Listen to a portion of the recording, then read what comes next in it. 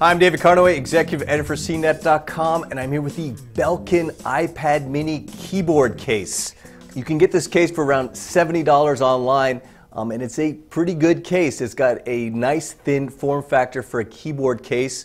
It folds up, it has a magnetic back, and you fold it back. There's kind of a little rubberized clasp that you detach the iPad from, and then you fold back the cover, and that's how you get it to fold into a stand. This does weigh around 11 ounces, so it does double the weight of your iPad mini. That is one of the drawbacks of this case, but that's what you'd expect from a keyboard case.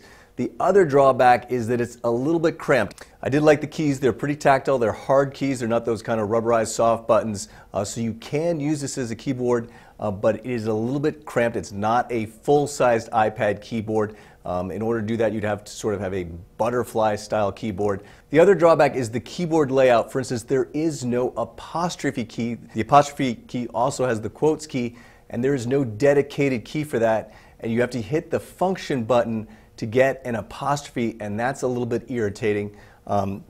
So there have been some compromises made to get this keyboard as small as it is. As a result, this is one of those funny products that is a good product, but it does have enough drawbacks that it would give you pause to get one, especially because it costs $70. So what I would recommend is that you only get this case if you really think you're going to use the keyboard a lot. The keyboard isn't removable from the case, so you have to keep the keyboard in there, and that makes it a little bit cumbersome to carry around all the time with you. To be clear, this is a Bluetooth keyboard, so you pair it with your iPad, and you get a wireless connection to that keyboard. It charges via USB, and it does get long battery life.